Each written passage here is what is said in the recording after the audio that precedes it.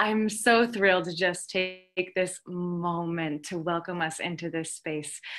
And thank you, Megnot. And I'm just so delighted to hear everything you're about to share. You've been doing so much good work at UVM, and I look so forward to hearing everything you're about to say. And please take it away. Hi, everyone. Thanks, Petra. That was a really sweet introduction. I have a presentation prepared for us, so I'm going to share my screen. So bear with me while I do this. All right.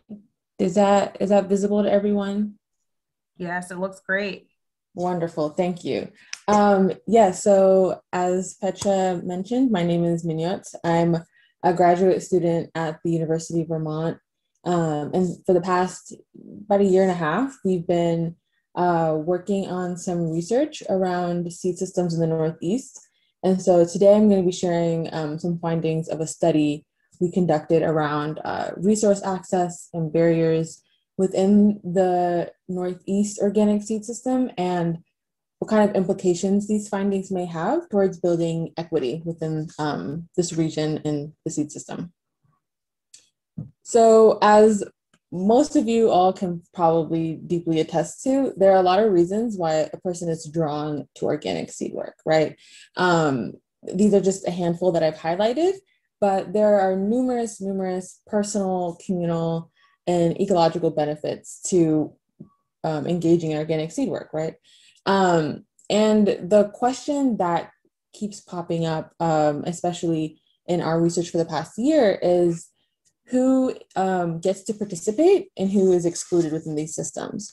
And when we talk about, inclusion and exclusion, we're really talking about power, right? Who gets to connect to their heritage? Who gets to diversify food production and consumption? Who gets to develop regional economies? Who gets to support biodiversity, and et cetera?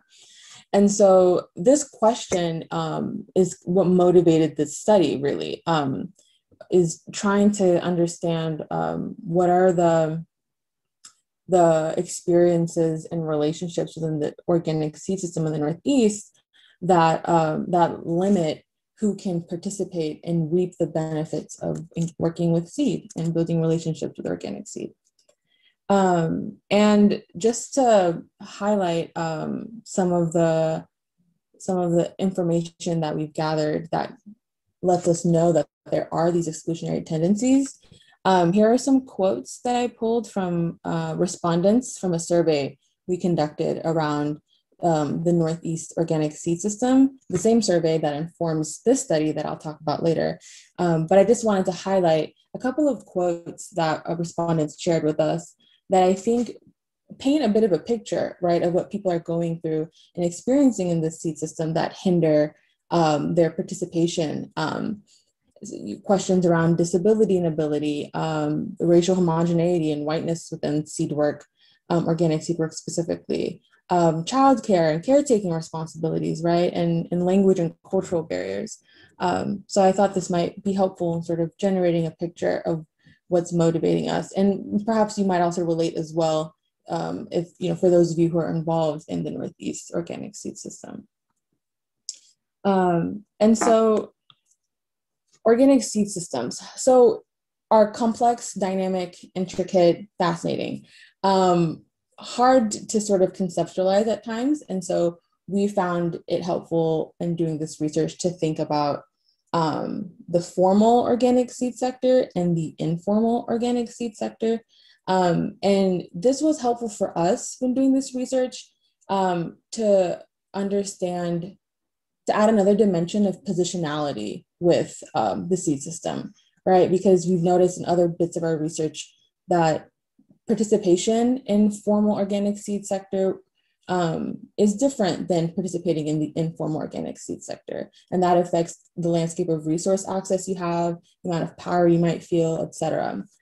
And so throughout this presentation, if you hear me say the formal seed sector, I'm namely referring to like seed companies, land-grant universities, folks that are involved in like the private and public sector of society. And then informal seed sector is, I'll be like referring to as like farmers, gardeners, seed libraries, community gardeners. So just to clarify before I get into the nitty gritty of it all. And of course, these two sectors aren't distinct. I also want to communicate that we do recognize that people are involved in both simultaneously, move in and out. And there's relationships and partnerships between the sector. There's conflict and tension between these sectors. And it really just depends, again, on who's involved. That goes back to the dynamicism and like how intricate and complicated and rich seed systems can be.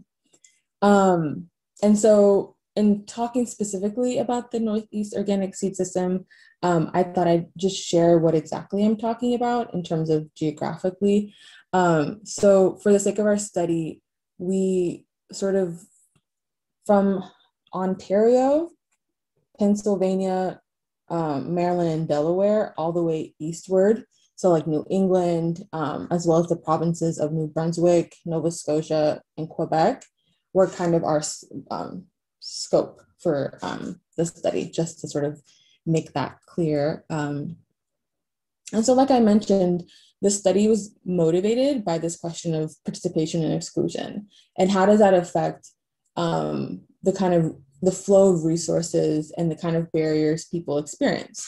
So our research objectives that we wrote down was one, determine how access to resources is distributed across diverse seed workers, assess how challenges to seed work are perceived across diverse seed workers, and also understand the degree to which seed workers experience power in their seed work and whether these differences differ across identity and position, and can even be attributed to identity and position. And so to fulfill these research objectives, we used data that we collected as part of this greater project. So as I mentioned earlier, I'm part of a team of researchers who study seed systems in the Northeast.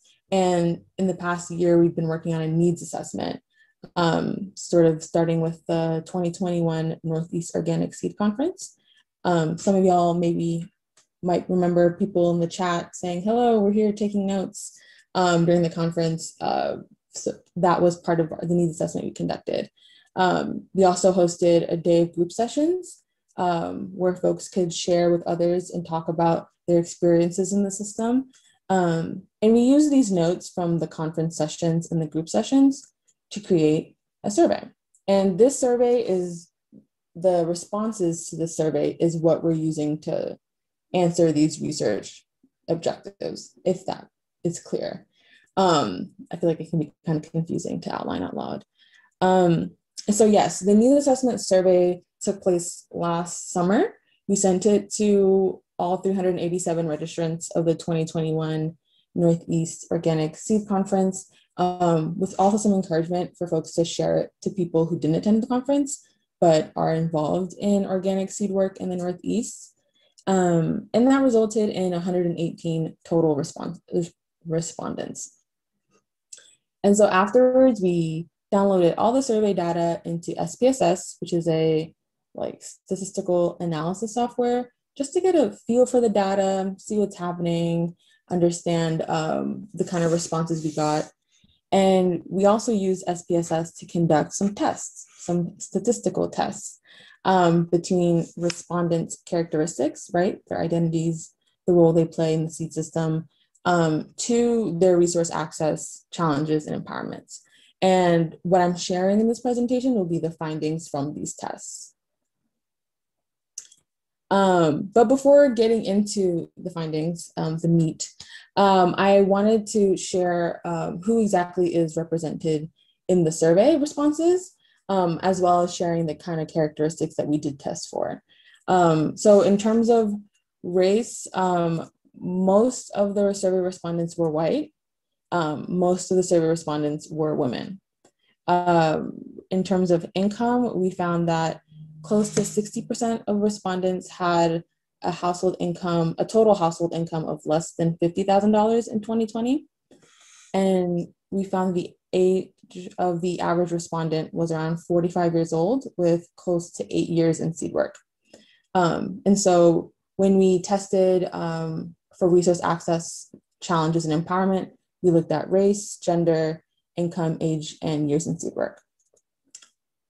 We also tested the type of activities people are involved in the seed system. And like we mentioned, folks, as you all very well know, are involved in different types of seed activities. No one's in one particular box. So respondents were able to choose more than one response. Nonetheless, we found that we had a lot of representation from the informal seed sector that I described earlier, namely community-based and nonprofit seed work, which we defined as like folks involved with seed libraries, community gardens, any type of nonprofit involved in facilitating connections and relationships around seeds, and then home-based seed work, so organic seed work at the household level. So pretty solid representation from the informal seed sector here in the survey. So let's get into the findings. So the first arena we tested was resource access. On the survey, we had asked respondents how accessible they found these lists of resources to meet their needs. And on a scale of 1 being very inaccessible and 4 being very accessible, we found that among respondents, funding to support non-commercial seed work, legal counsel and advice, and funding to support commercial seed work were the least accessible resources. And then on the other hand, we found that information about growing seed crops, as well as harvesting and processing seeds, were the most accessible. Now, to run these tests, we basically added up all of these items to create one variable that is represented overall resource access. So rather than testing for the specific resources, we just tested for overall resource access. And when we tested that across different characteristics, we found that age has a positive association to resource access, meaning younger respondents tend to have access to fewer resources. Alternatively, you could also look at it like older respondents tend to have access to greater resources. Years in seed work had a positive association, meaning that the more years in seed work respondents had, they tended to have greater access to resources. And we also found that amongst our respondents, being involved in plant breeding, research, and scientific work meant that amongst our respondents meant that you are likely to have greater resource access than those who are not. And so secondly, we looked at challenges and barriers, right? And similarly, we asked respondents how challenging the following list of obstacles were for them. And on a scale from 1 being not challenging at all and 4 indicating significantly challenging, we found that amongst respondents, technology was the least challenging obstacle for them. And then we found that financial capital was the most significantly challenging, which matches up to what we found with resource access, right? And so we added up all of these individual lineups or line items to create one overall variable representing just challenges generally that respondents experience. And when we tested them against the characteristics, we found that community-based and nonprofit seed workers amongst our respondents were likely to experience more challenges than those who aren't involved in community-based nonprofit work. And then we found that those involved in seed companies within our respondents are likely to experience fewer challenges than those who are not involved in seed companies. And lastly, but certainly not the least, we looked at empowerment. And there we go. We asked respondents, a series of agreement statements prefaced by "I have the power to." So for example, I have the power to influence policy regarding seed production, for example. And we asked them to rate how much they agree with the following statements to get a sense of the level of empowerment they feel. And so with 1 indicating strongly disagree and 4 indicating strongly agree, respondents felt least empowered to influence policy regarding seed production. They felt most empowered, however, to make decisions about seeds that they grow in ways that are aligned with their values. So similarly, like we did with resource access and challenges, we created a variable that just represented overall levels of empowerment across respondents. And we conducted the tests, and we found that there was a positive association with income, meaning the higher respondents' income, the more empowered they tend to feel. With home-based seed workers, we found that our respondents were involved in home-based seed work were likely to feel less empowered than those who don't conduct their seed activities at the household level. Community-based seed workers and nonprofit seed workers are likely to feel more empowerment than those who aren't within our sample. And then commercial seed producers were likely to feel more empowered than those who aren't, at least within, again, our sample. And just to sort of, I feel like I gave a lot of information, so hopefully this chart will help simplify what I just explained. So just a review of findings. In terms of resources, age and years in seed work had a positive association, meaning the older respondents were, the more access to resources they had. And then the more years in experience respondents had, the more resource access they had.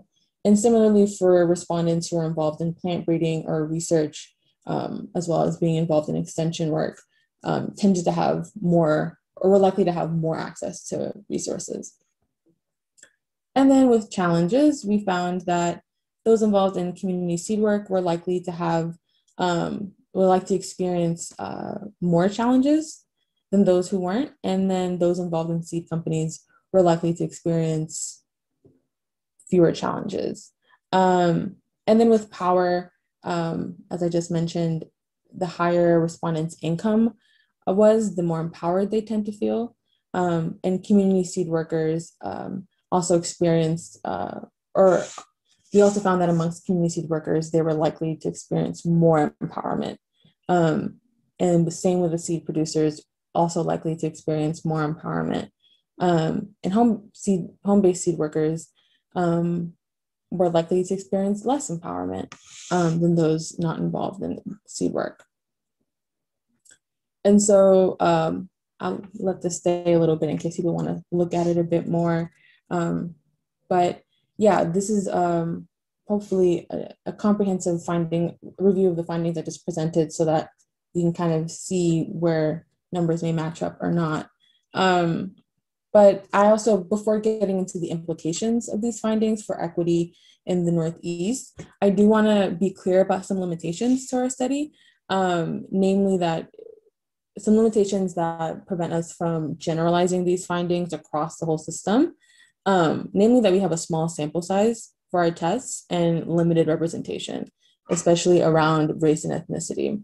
And this is one of the reasons why we guess that race and ethnicity did not emerge as a significant, as a statistically significant factor around resource access, challenges, and empowerment, limited representation. And so, but we know through other research that we do, as well as anecdotes, that race and ethnicity is a very important dimension around resource access, challenges, and empowerment. So this study is preliminary. Nonetheless, there are trends here that can point us to different arenas for addressing issues of equity within the Northeast.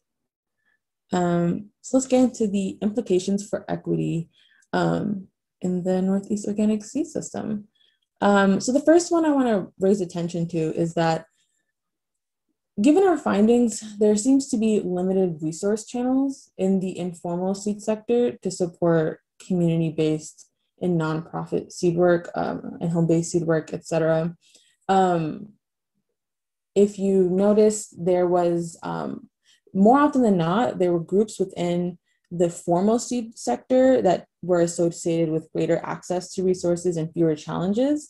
And that kind of prompted us to consider if there was a skewed landscape of resource flow and access between the formal and informal seed sectors, and the kind of resource channels that exist within informal seed sectors.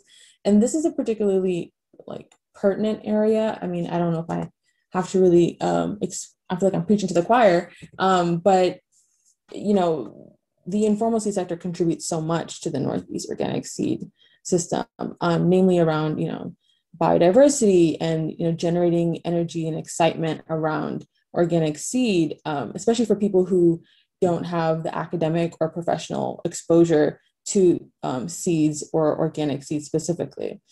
And so I think focusing on the kind of partnerships and collaborations and support and resources within the informal seed sector would be a strong place to start in addressing issues around equity.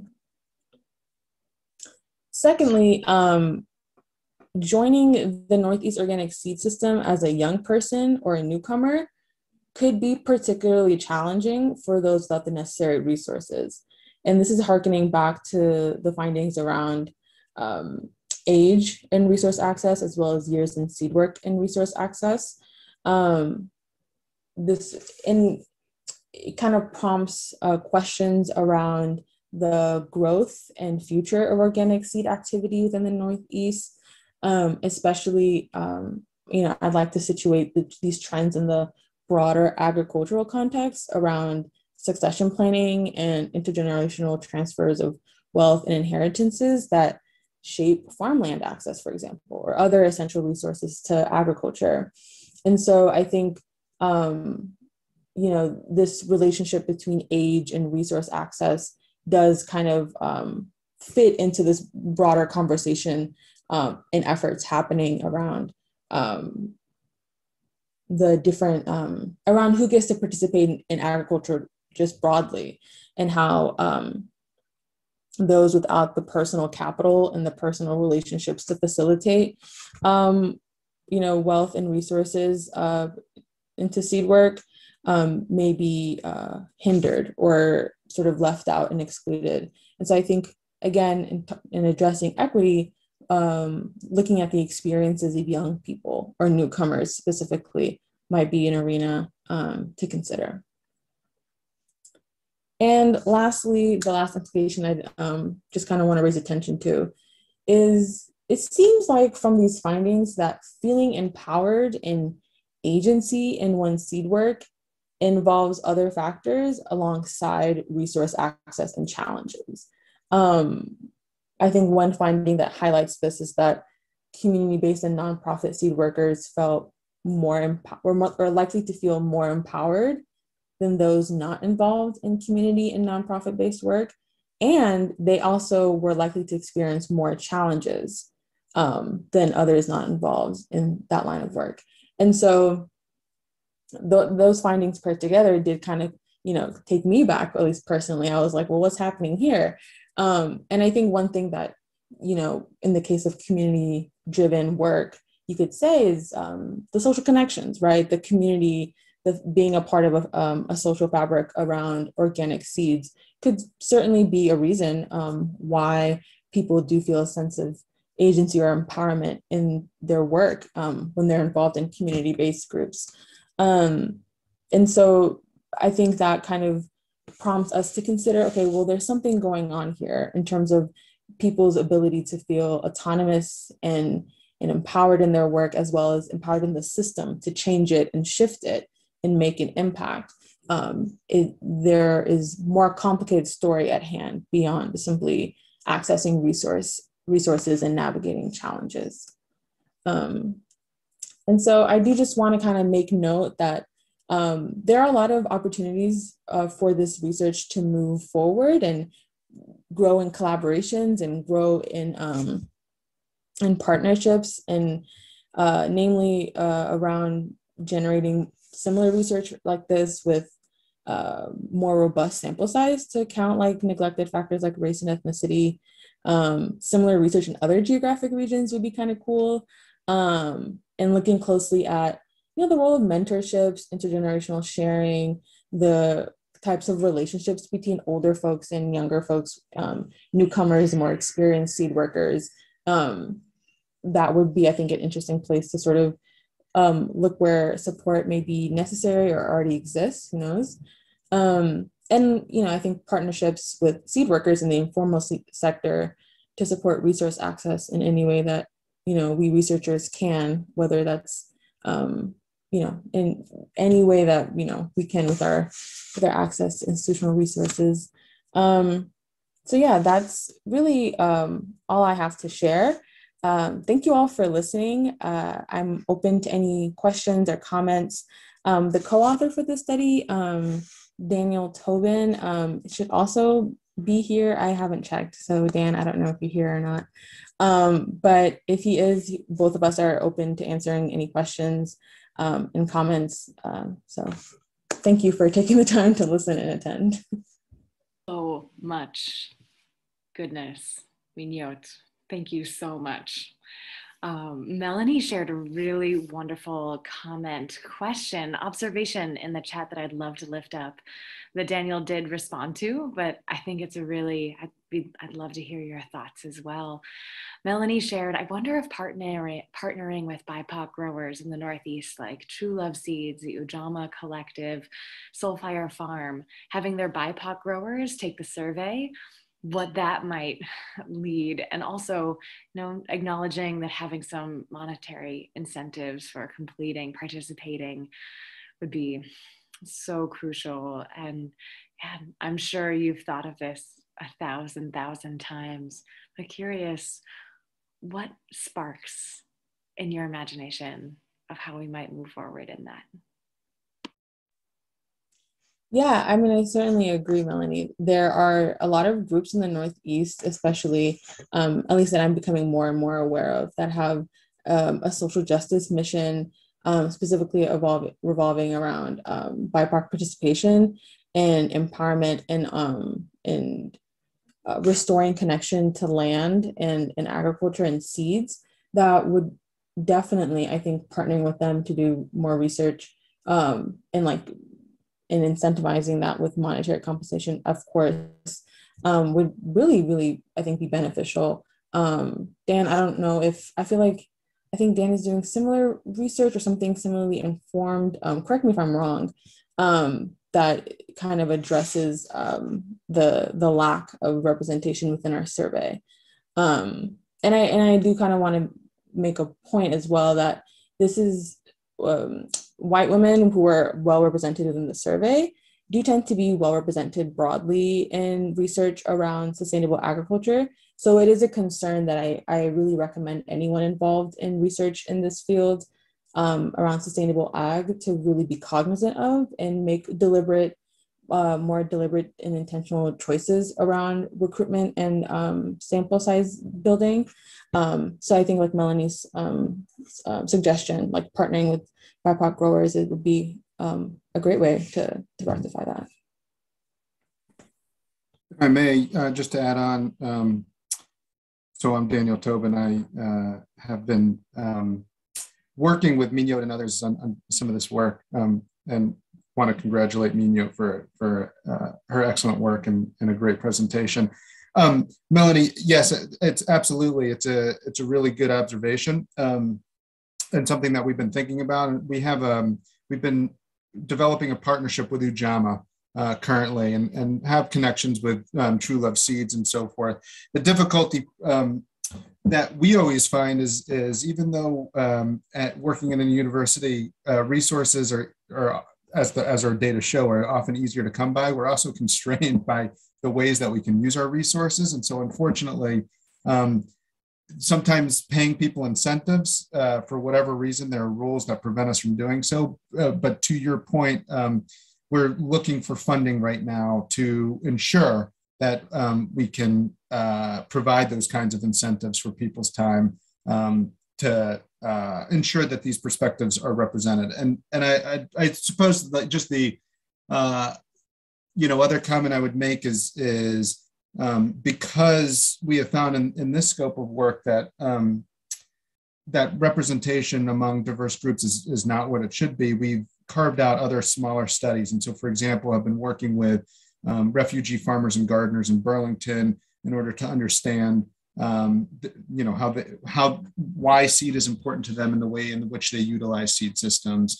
Have other work with Abenaki growers in Vermont. And so certainly is on our radar and are just confronting some of the institutional challenges in order to proceed in a way that we feel good about and would adhere to the kind of ethical commitments that you raised that we also agree are really important.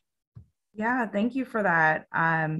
I was just thinking too, as you talked about some of the complexities of funding and money and how the university system works, is maybe thinking also about like partnering with someone like, I don't know, like just throwing it out there, like Johnny Seeds hypothetically, and being like, hey, can we get, $10, $25 gift cards to give to, our BIPOC growers to participate in this. So I'm just kind of throwing that out there. I'm sure that, y'all thought of things like this, but I'm just, like there's so many unique ways to get around the bureaucracy of money sometimes. And I know sometimes it does take a little bit longer. And then I see Heron has their hand up and maybe they have a comment to add to that. So thank you, Daniel. Thank you, Megnot.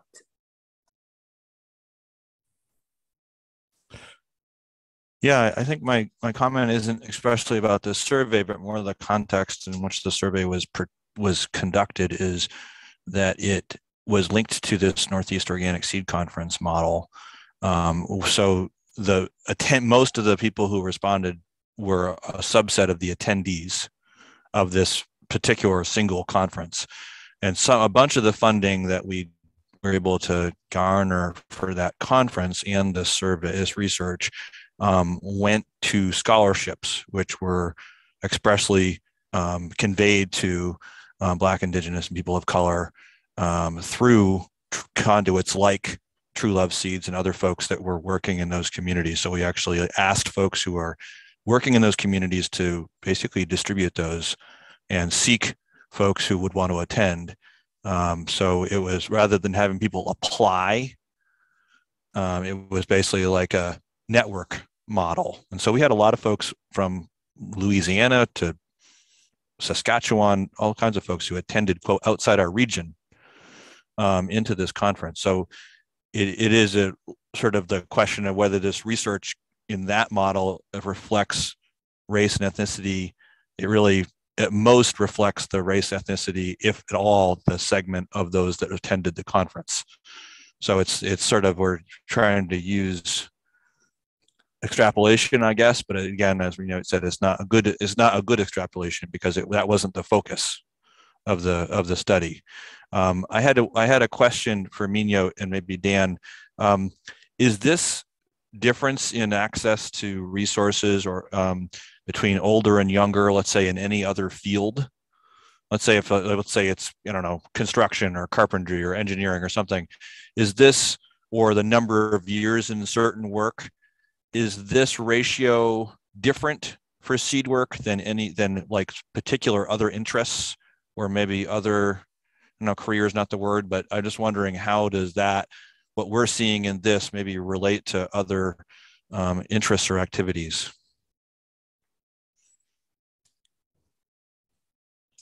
I'm not particularly sure and like familiar with how other, I guess, fields may be a better way to describe it, how those generational gaps exist. I know with agriculture specifically, that is a topic of conversation periodically, given that land is so hard to acquire and land seems pretty essential, right, to seed work and ag. But yeah, I don't know, Dan, if you're familiar with other fields or sectors that have this similar kind of dearth in. Yeah, it's a good question, Heron, and I am reticent to provide any kind of concrete answer because we haven't really scanned outside of the agricultural sector in terms of how age affects access to resources, and so, for example, the sectors that you mentioned. My supposition would be any sector where there are high barriers to entry would certainly provide barriers, and as you all well know, both seed saving specifically and agriculture generally certainly is marked by that. So, but it's certainly a thread that you raised that we should follow up on and kind of do a comparison across economic sectors to evaluate whether seed saving in agriculture is unique or whether it aligns with other kinds of labor activities. And I want to just make clear, I wasn't asking that to say that if it turns out we're in less ratio that we shouldn't make this a priority. I just wondered, like, it is a huge priority, like youth access to resources and getting into work, period, the seed work, agricultural in general. Like, we need to make that a huge focus in the Northeast. I was just more curious, like, are we way outside the mean in our societal kind of like structure, or are we within the same kind of same oppressive model? Are we doing any better, or are we doing the same? Thank you. Oh, Solveig, I can't wait. I mean, don't get your hopes too high, but I I thought the coexistence of more access to resources within the formal seed sector versus the informal seed sector, like that's not super surprising, but I think it's a great opportunity for people within, I guess I'm coming from more a perspective of within like the public plant breeding sector or university-based plant breeding sector now. And I have a colleague here on the call. We've been thinking a lot about ways to increase equity in terms of who's in the room and who can make decisions and who has access to resources within public plant breeding. And like that connection, I think, could be really fruitful for both sides. Especially as like several conversations during this conference have centered around how the quantitative data collected by, say, variety trials like I work in really need to be complemented with other ways of knowing and perceiving about seeds. And like people are hungry, like even we researchers who like to crunch numbers are hungry for more qualitative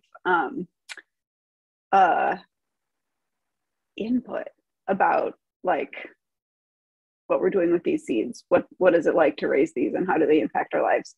So yeah, I see a lot of like mutual benefit to be had by increasing interaction in a way that gives actual power to in the informal seed sector and doesn't just, make them do the things universities want them to do. Right, so that's, any comments on that is great. Just some thoughts running around.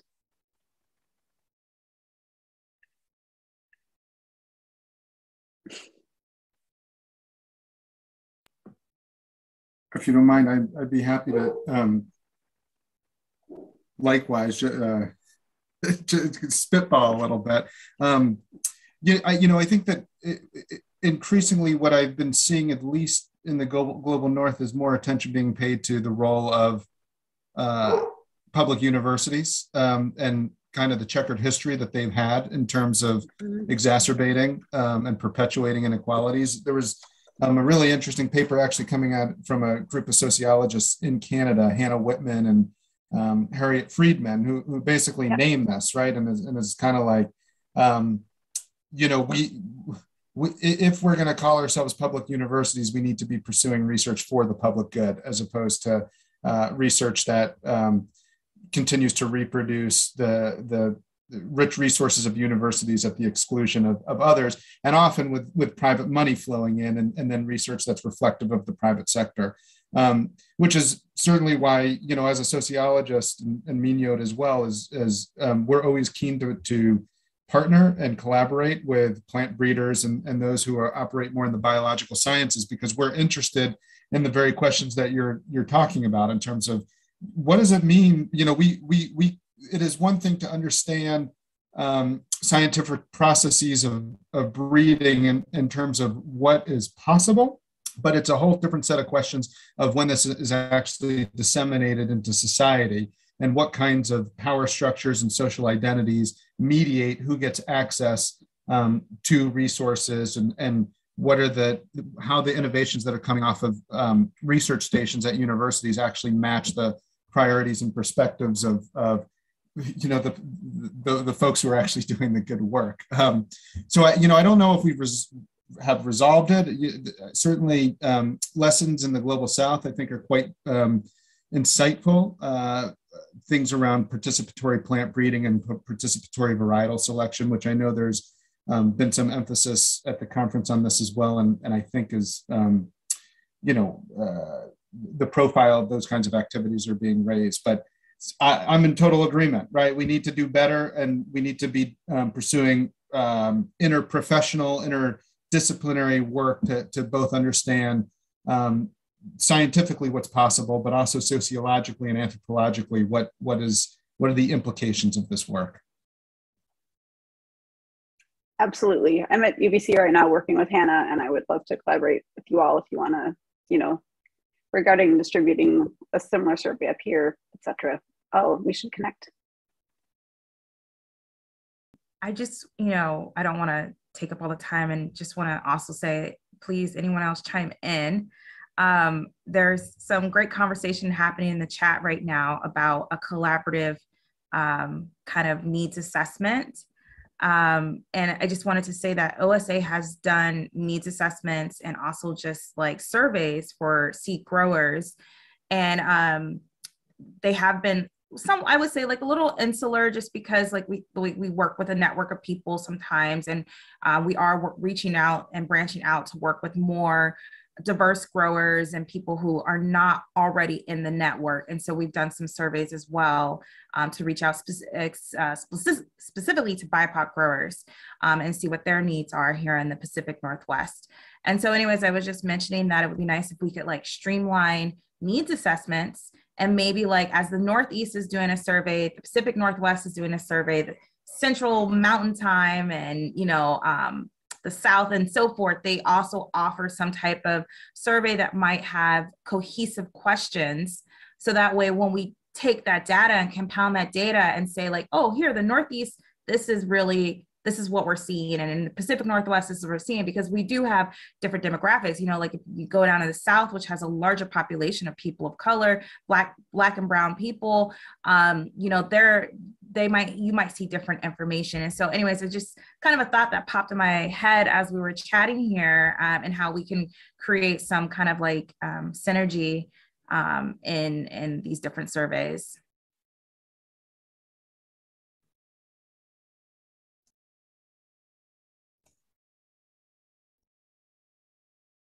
And maybe that would allow for collaborative funding as well. So like, as we talk about how we can compensate people for their time, that might be like a really great project where we could say, let's apply to some, I don't know, USDA grant somewhere and, ask for funding and be able to compensate our growers, X amount of dollars for their time.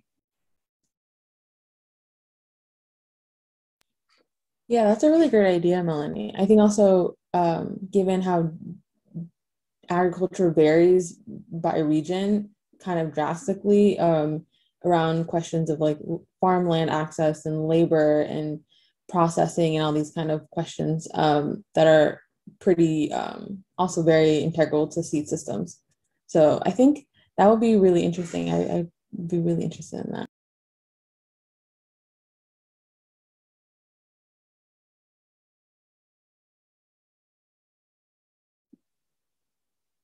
My human connection starved brain is saying, oh my goodness, yes. And let's combine this with in-person gatherings when we can. So there's this like center of like, how do we connect as humans? And then this survey is an extension of that community. And especially if those can all happen, in relative time proximity to each other. So there's this larger sense of being together in a wider community, even as we're gathering in these more regional communities. So then we're, creating like bona fide layers of like, I'm imagining it as fascia, like muscles within these communities in our wider communities. And this survey is then just, this fruit that emerges from this already living, breathing being that exists, and can always be more connected.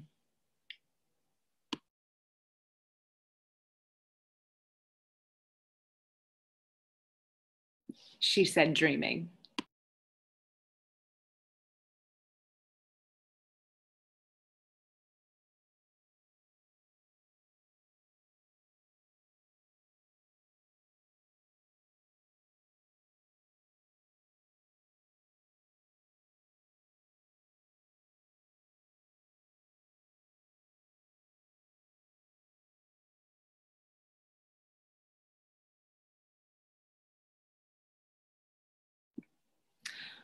A marvelous question from Tiara in the chat. To Megnot and Daniel, what would be the dream next steps for this research? I love the idea of combining research from other regions, connecting with more BIPOC seed folks, but are there other topics within research you want to dive into or perhaps need more attention?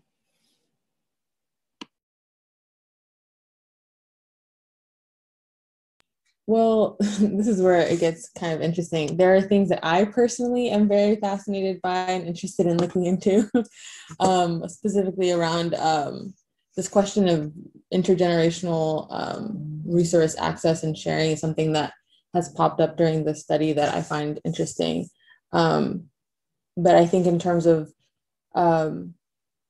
this study and the kind of needs assessment we've been doing recently, this is all like the first steps to really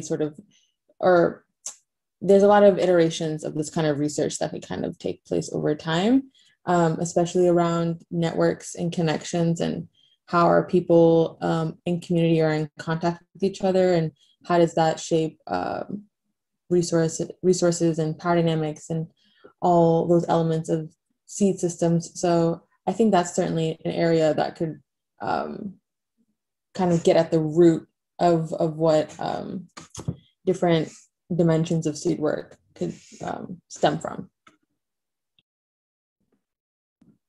Yeah, and if I may add on to Megnot's answer, just a couple of thoughts. One, our intention in conducting the research is not our making decisions about what to do with the research, but hopefully providing information for those who are actually engaged and structure the seed systems to make informed decisions, right? We don't see it as our role to dictate how to use this information. We just are hoping to be useful as different stakeholders across geographic contexts or within our region think about next steps. And so that's really the trajectory. We'll have a set of conversations with Heron and others coming up in terms of the research and some of the reports that we're writing in terms of how do we get this out and maximize its impact, or at least its distribution, so that people are able to utilize it as a tool moving forward.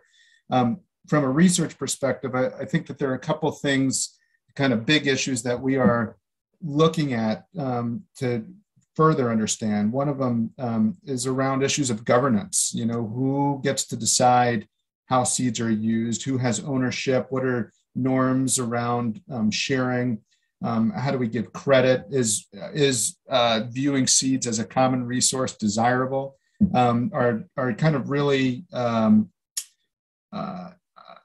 difficult but really important topics, I think, as we consider seed systems that are more inclusive and diverse than earnest. And the other area that is related, but can provide some traction for further research is around potentials to actually link informal and formal seed systems in mutually beneficial ways. I think it's pretty clear historically that formal seed systems have been favored in terms of policy at the exclusion of informal seed systems. And so if we are able to highlight the importance of informal seed systems to things like genetic diversity within regions, access to culturally meaningful crops, that we hope that we can think about mechanisms and institutional norms and rules that will actually foster mutual benefits as opposed to privileging formal seed systems over informal seed systems. But again, we view our role as documenting information and then trying to facilitate its distribution into the hands of people who are actually doing the work, so they can self-determine how to proceed without the influence of again, institutions that have not always been good allies in the pursuit of things like equity and diversity.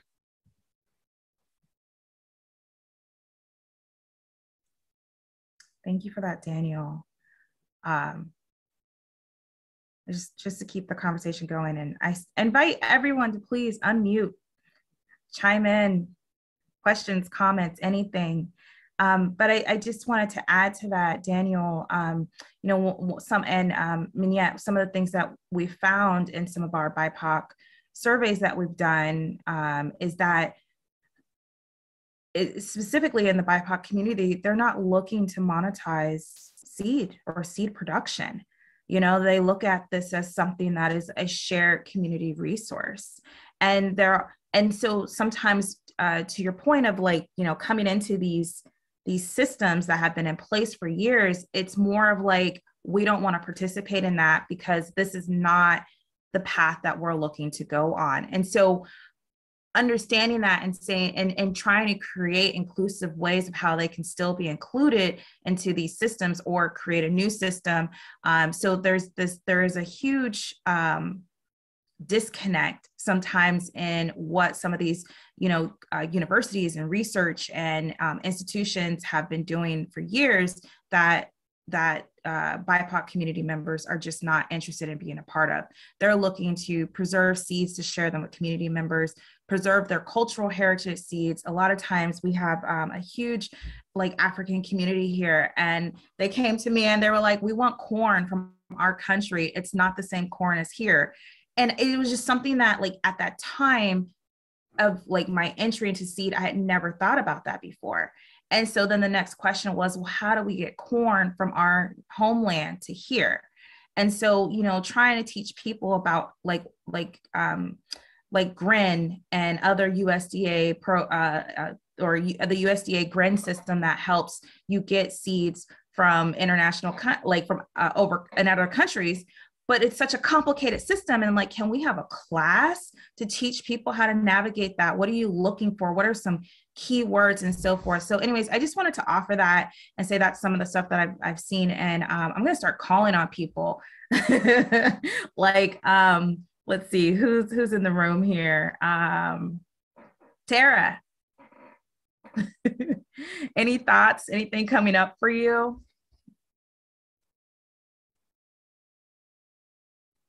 Lindsay, Natasha, hello. We would love to hear your voices in this conversation.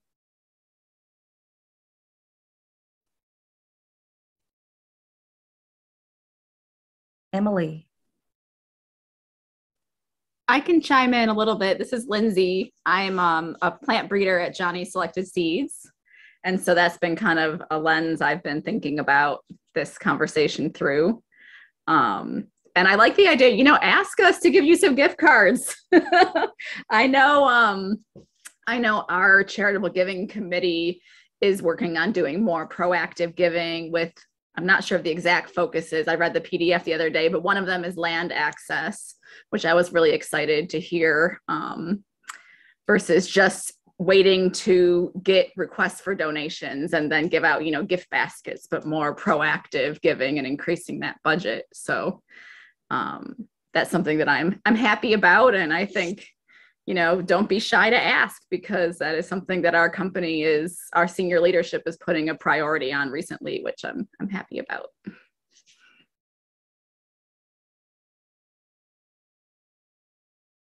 Hey, Melanie, I just wanted to chime in that there's new American farmers in Maine that have brought and are growing seed and corn they brought from, and I'm not exactly sure which countries or which cultures, but I think sometimes what's happening is like we're not all aware of what each other is doing from different places. So maybe someone has a challenge they're trying to solve, and maybe someone else, some other community has solved that or is in the process of solving that. So that's also part of that. How do we know what each other's doing? That's such a great point. Thank you. Yeah, it sometimes feels like we're operating in silos, and maybe we don't have to always reinvent the wheel because someone has already done it. Thank you. Sylvain?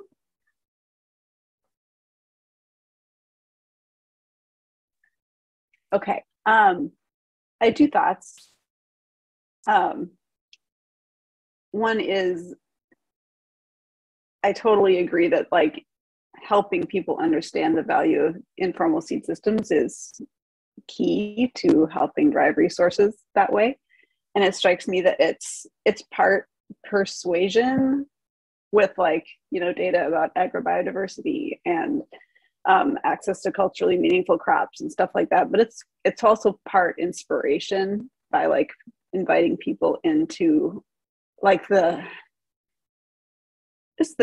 beauty around seeds and the magic that is like here in this community, in the organics, or that I found in the organic seed community that I hadn't found before that. So just the role of artists and like the artists in all of us in doing that, and stories and all that stuff.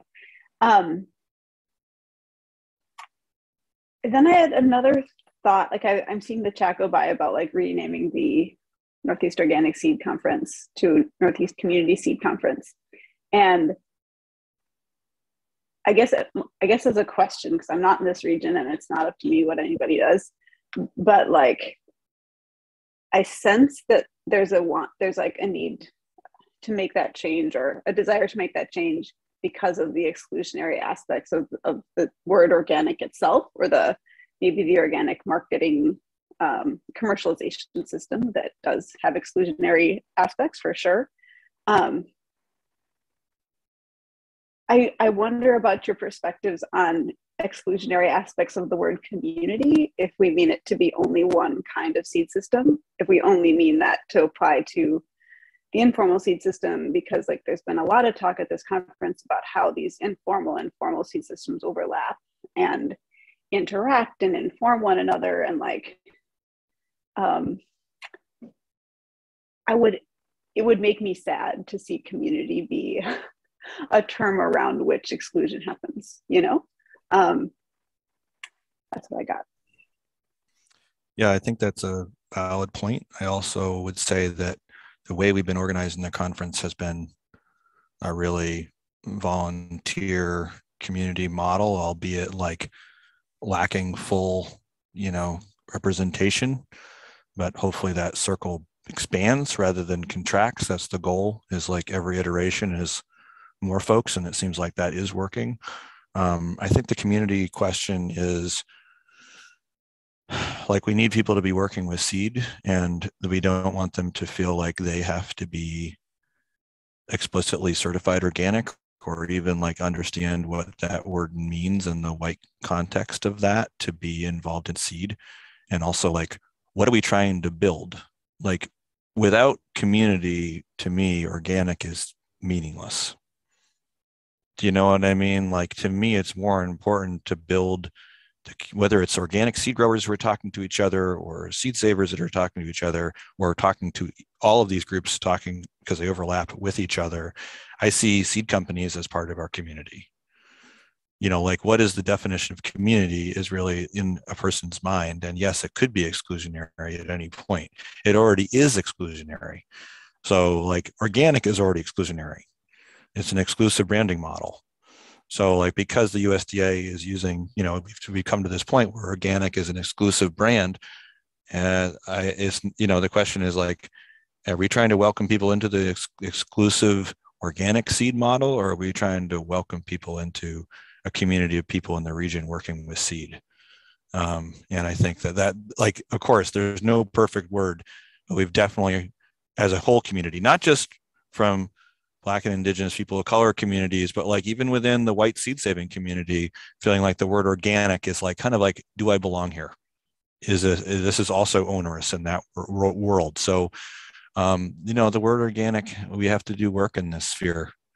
And I feel like more of what this work of mentorship and meeting young people in a space where they can work together is really like, you know, I want to hand these words off to the next group of people to decide this. The name of this could change every 2 years. I don't care. You know what I mean? Like that's the part of it. Like, let's not make things a monolith. I think that we get ourselves into a trouble when we say like, this is the word. Well, we could change that word next time. It could be the Northeast exclusive seed conference. You know, it reminds me of how Amira was very well spoken at the end of the seed naming session when she said, we're asking a name to do a lot in terms of conveying like the fullness of any seed story. And I think we're getting into the same territory. Like there is no perfect name, and words are interpreted differently by different people. And so, yeah, I appreciate the conversation. Yeah. You know, I want to just add to that really quickly. And I see that there's some other comments coming up in the chat. You know, as part of the Organic Seed Alliance, we go through that same question very, very often.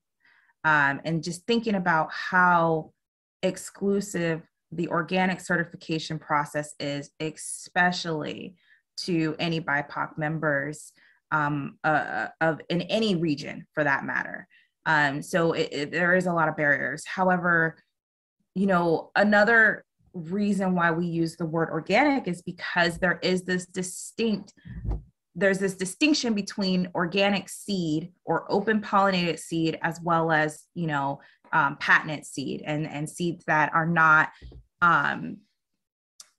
you know, seeds that we can't, you know, use or save seed from and things like that. And so there was this need to distinguish ourselves from these other, you know, patented seed companies and GMOs and all that jazz and things like that. And that was one importance. And also, a lot of people don't know the foundation of where organic came from and what some of the key principles to organic means. So certification aside, let's just put the certification aside and let's focus on what organic means, which means being a steward of the soil, you know, water preservation. And there's all these different principles that were the foundation of organic. And that is why Organic Seed Alliance keeps that name organic, is because it's based off of these principles of soil stewardship and nurturing and, you know, regenerative and all these different components that come along with it. So I think that if we start talking about organic as not the certification, but more of the principles that come along with the stewardship of being an organic or sustainable or regenerative farmer, I think that's where we can start hopefully making people feel more included into this movement. So I just wanted to offer that. And then I wanted to say, Donna, I see that you put some things in the chat. Did you want to elaborate a little bit more on that?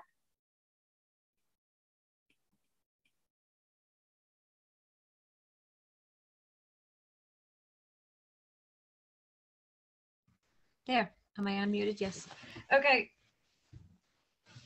My personal belief that organics is not something that you tithe for. It's a practice. It's a practice that you, in an interaction with the land and the seeds and the plants and the sun, you know, the whole biosphere. And to have to tithe in order to be called organics is just wrong. It is exclusionary in itself, because all of a sudden it's monetary, and you know, it's a word that you should be able to use just because you're practicing the practice. That's it. And mentorships, that's my other one. We need teachers. Teachers are important if people, because when I was growing seed, I was just like thrown out there and said, well, you do this, this, and this. Just a minute, just a minute. No, don't need anything else. You do this, this, and this. But no one elaborated, no one showed me. I was like groping in the dark and I had to teach myself how to do everything. Can I have my back? I won't eat any chocolate. You won't eat any chocolate. Go on. No chocolate. Okay, yeah, that's it. Thank you so much. No chocolate. We won't eat any chocolate either, okay? It's not no chocolate, it's no more chocolate. No more chocolate. He's had enough. He's only 4, he's eaten enough for a 12-year-old.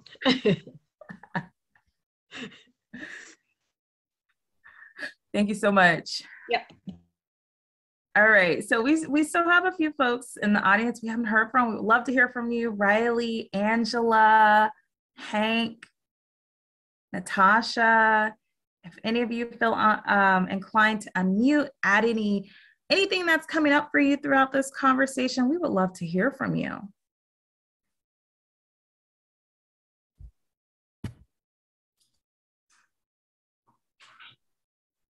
Go ahead, Angela, you're unmuted. Hi, Melanie. Hi, everyone. I've really enjoyed your presentation and this discussion. I'm in Lacona, Washington. I'm a new board member, so I'm mostly just listening in and learning, but I've also been an academic, and I just want to say it's great to see this collaborative effort and seeking data and presenting it in a way that can be applied and used by those who are out actually doing the work. So I applaud all of your work, and thank you for letting me join in.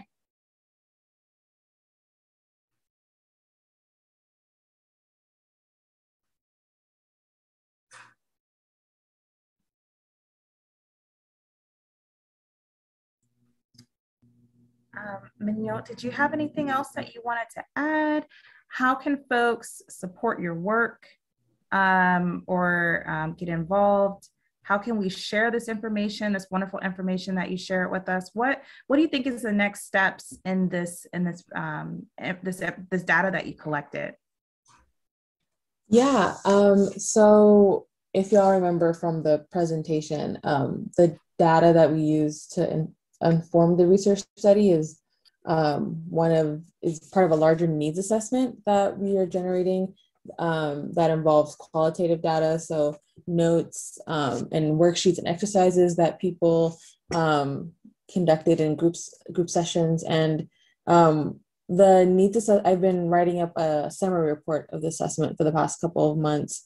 We're getting close to the final stages of releasing it publicly. We're still in the works on trying to discuss how that will be released, but that is a document that I hope will also serve folks in the Northeast to get a better understanding of what happened at the kind of relationships and dynamics that occurred at the SEED conference and how that ties into trends outside of the conference with the survey data. So keep an eye out and ear out within the next few months. Hopefully we'll be able to find a way to share it and disseminate it in a way that's thoughtful and expansive, so that as many people as possible can read it, maybe see themselves reflected in the assessment or not, right? And I think that's the fun part of releasing summary reports like this, is seeing where there's tension and seeing where there's opportunities to change and shift and respond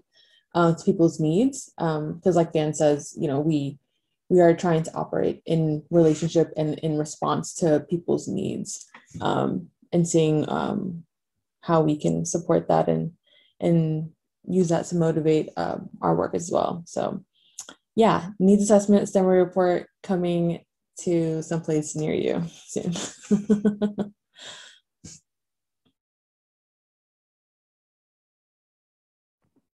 Would it be okay to just extend what Megnot's saying is just to say that we don't view this as a one-off, right? The idea of this is baseline data for the Northeast. We're keen to collaborate across regions, across sectors. Being at a university, obviously not exclusively, but can put us in positions to access funding that others are not able to, and to the degree that we can be conduits of funding to get dollars out into the hands of people who are actually doing the work. That's what we're working on. Heron had asked if we could share a little bit about the collaboration that we have been working on with Ujamaa, and it's exactly that, right? We're trying to respond to articulated priorities that folks from Ujamaa have articulated to us, right? And so if we can be responsive to supporting the good work that is going on and identify and access funding to foster that work, that's what we're here to do. So we don't see this as, we do a presentation and write a summary report and you'll never hear from us again. We're just, I think, scratching the surface of the different kinds of questions and dimensions and information that could be useful. So I suppose that's just a plug to say, please be in touch if it's at all of interest.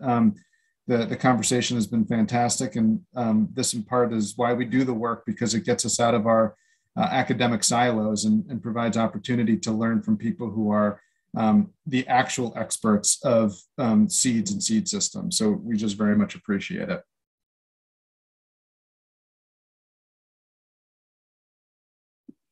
Megnot, thanks again for all of your care and curiosity. Thank you for sharing with us all today. And I can't wait to continue this conversation in so many ways.